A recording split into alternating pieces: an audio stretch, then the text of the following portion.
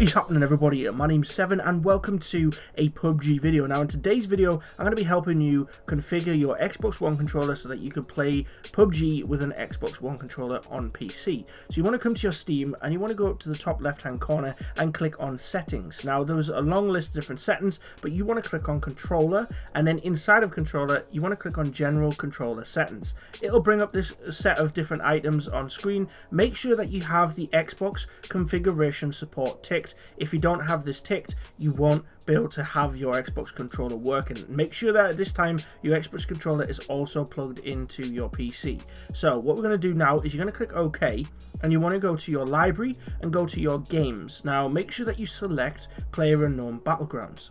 On the right hand side of the screen you see links, and at the bottom of the screen it says controller configuration. When you click this is where you'll be able to work on the buttons that you see on screen. Now this is my personal preset. You can play around with this and change it wherever you need to, and there are multiple ones online as well. So what you want to do is just go to community, and if you see mine in there, mine is named Perfect Xbox One Controls, which you can see on screen. It is just one of the many that you can actually use. If you see this Perfect Xbox Controls one by myself, then click it and use this one. Edit it to fit what you want as a player, but there are also other ones that are very similar to this one, and you can edit every single one of them. Once you've edited it, all you have to do is click apply configuration, and this will apply to your Xbox One controller and it'll be usable instantly. So as you can see in the background, I'm moving my cursor around in the menu. I'm able to select all the different items wherever I wish to go. Using RT on the controller, you can cycle through all these different sections. You can invite friends, you can refresh your friends list, you can choose the server you want to play in,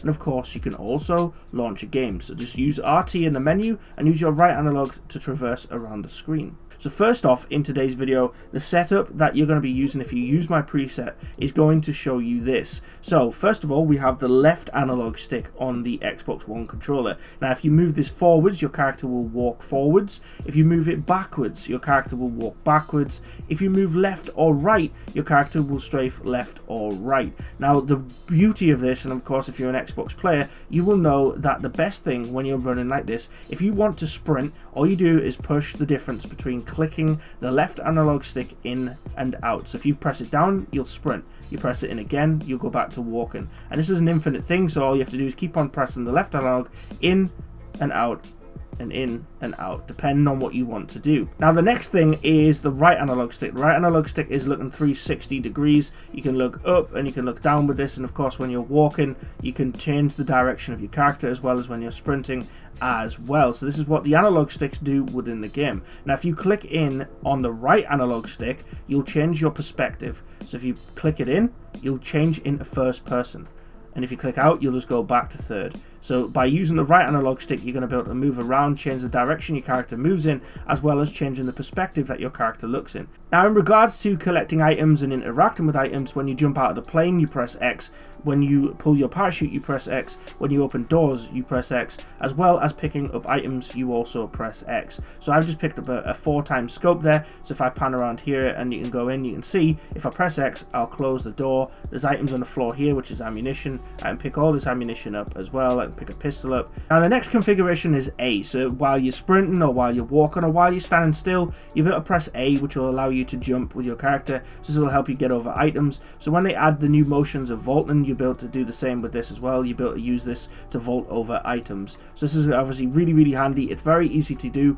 Of course if you play claw, or if you don't play claw, you can just obviously switch your finger off the movement, the direction you're moving in, and press A to jump. Now the next button on the Xbox controller that you can use is B. So if you press B once, it will make your character crouch just like this, and if you hold down B, it will make your character go prone. And just to get back out of this, all you have to do is click the buttons again. So you press B to go crouch and then B to go standing. Then you can go straight into sprinting or straight into walking, depending on what you clicked with your analog earlier on. So once again, you could be sprinting along like this and you need to get into cover, and you just get right behind some kind of cover and you just want to drop down and hide from enemies. Hold B and you'll be able to drop straight into prone just like this. Now no matter whether you're prone, whether you're crouched, whether you're moving or not, all you want to do to get into your inventory is to press Y. So if you tap Y, it'll open up your inventory just like this, and as you can see, I'm still moving my character in the background, I'm still running. If I tap Y again, it'll take us out of the inventory and we'll go back to being on our character. And so all you have to do to go in and out is literally just by tapping Y. Now, while inside of this, all you want to do is use your right analog to move your cursor around within your inventory. You can pick up items that are in the vicinity, and you can also apply items, and you can also drop items. Now, to do this is when there's an item in the vicinity, I'll show you right now. When there's an item in the vicinity, you want to push LT, and when you push LT, your character will do the pickup motion. You can see that in the background, and we've now picked up the item. If you want to apply an item, you either press RT and use the right analog to drag the item over to the actual weapon itself, just like I have here. Or what you want to do, you can, if it's on in the inventory already, all you can do is just press LT and it'll auto attach to the weapon assigned. Now, say for example you want to drop some items, all you have to do is press RT, and just like we dragged an item before, just drag it and drop it out into the ground. Now, with my configuration, I've decided that I would put RB, which is on the top right hand corner of your controller, as the switching of weapons and also holstering of weapons. So at the moment I've got my AK holstered. All I have to do is push RB and it will bring my weapon out. Now if I hold it down, it'll put the weapon away. If you have multiple items in your inventory, you can use this by just tapping it once and it'll switch between items. And so you can cycle all the way through all your items, through all the different melees, and if you keep pressing it, it'll take you back all the way through all the items.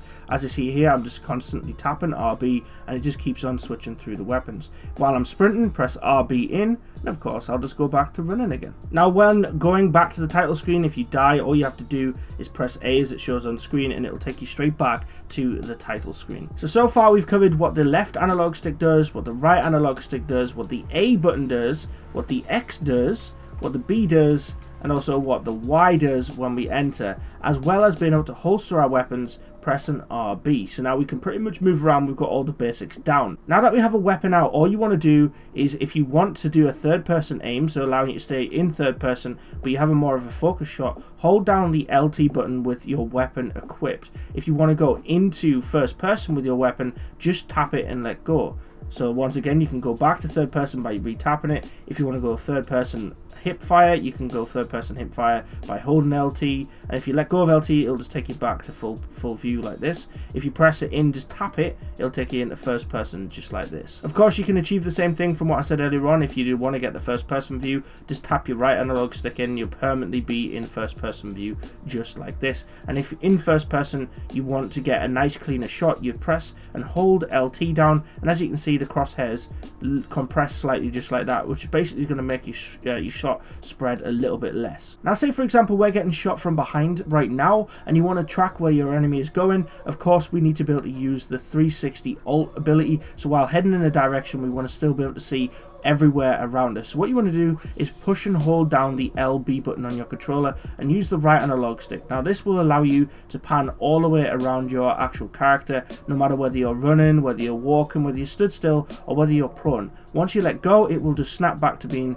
normal like this, and you'll have full control of your character's direction once again. For whatever reason you want to see where the zone is actually at, all you want to do is push the back button and this will load up the map for you. Now when you're panning around on this, you can use the right analog stick to kind of move around the map wherever you want to go. However, when you zoom in, it will zoom in towards the center piece of the map, so it's best off just using your cursor. And if you want to set a marker down, you press LT and just tap it once like that, and it'll place a marker no matter where you want to go around the map. So say for example I want to go to Stabler, I'll just hover over it and press Stabler like that, and as long as I push back again, I'll come back out of the map, and of course use the compass at the top of the screen to actually move to the location I've marked up. Now that you've mastered your player controls, what you want to do for vehicles is go to the driver's seat and press X on it, and this will basically put you in the driver's seat. Now if you use the left analog stick, you'll be able to push forward on this and it will drive you forward. This also controls your turn, your left and right, and it also controls your brakes, all of which I showcase in this clip where I'm trying to run a guy over. I pull my brakes by pulling back on my LT,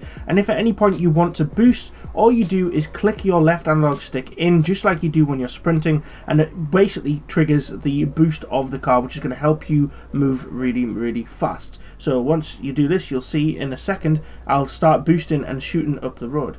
While driving as well, you can use the new ability to honk your horn if you really want to. So while driving using these, all you have to do is press RT, which is your shoot button, and while in the car it will make you honk the horn. You have to be the driver to be able to do this, and it's a rather comical thing. You can do it before you run people over, you can do it to hurry your mates up, or you can do it just to annoy other players that you're chasing, say for example when you get in a car chase. It's a very comical thing to do, so press RT. And so guys, that is it. That is a basic guide to the buttons and the layout that you want to have for this game in itself. These are probably some of the best layouts that you will find. There will be other ones you can fiddle around with and play with. It's all about customizing it to match you as a person, but as long as you go through Steam and you do those steps, that will function really well. But as you can see, these buttons that I've mapped, they work really well indeed. At the moment there are limitations. Some of the things such as changing seats in cars that haven't been mapped to the controller, and also the movement around the map, that's best just keeping it default to what they currently have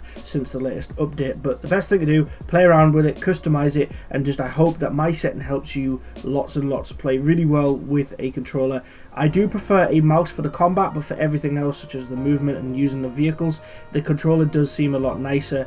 But for the actual combat itself, I do find that a mouse is more efficient. I hope this has helped you all. Let me know in the comment section below if it did.